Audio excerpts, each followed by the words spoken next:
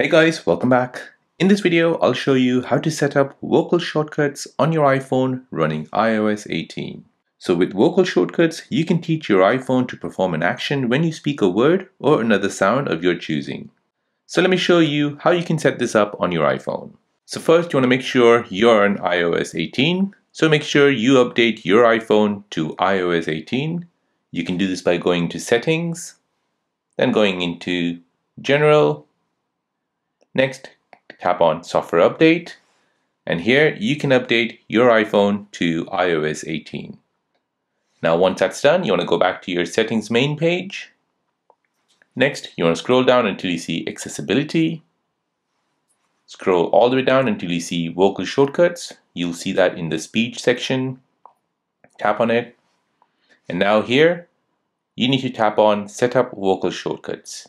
As it reads at the bottom, teach your iPhone to recognize a custom phrase you can say to quickly perform an action. So audio is processed on your iPhone. So let's go ahead and tap on that. Now you'll get this introduction message. Go ahead and read it and then tap on Continue. Now here you can go ahead and select what action you want to do.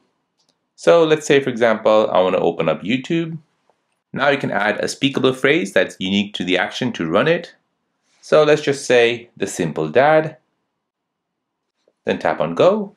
And now we need to teach the iPhone to recognize the phrase by saying it 3 times. The simple dad, the simple dad, the simple dad. And now the action is ready, so I'll go ahead and tap on Continue. Now here you can choose if you want to improve your assistive voice feature. You can share the data with Apple, or if you don't want to share it, just tap on Don't Share. Now you can go ahead and go back to your home screen and just say the phrase, the simple dad.